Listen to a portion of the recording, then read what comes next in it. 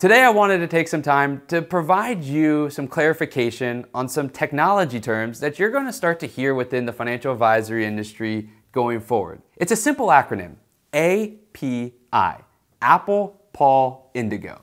And it stands for Application Programming Interface.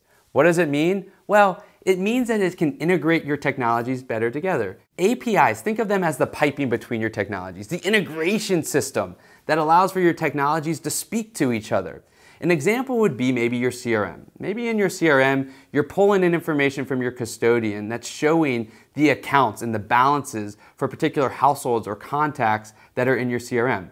That information is going from the custodian to the CRM via an API.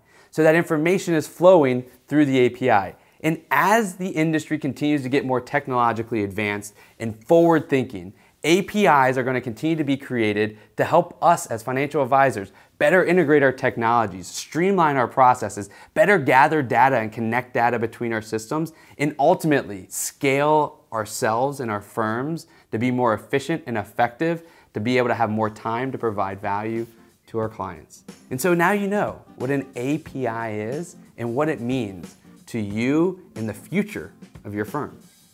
If you haven't already done so, subscribe to this channel to continue to get alerted of more content just like this, helping you continue to grow. And if you want some written content and other videos and podcasts, head over to mattreiner.com, MattReiner.com.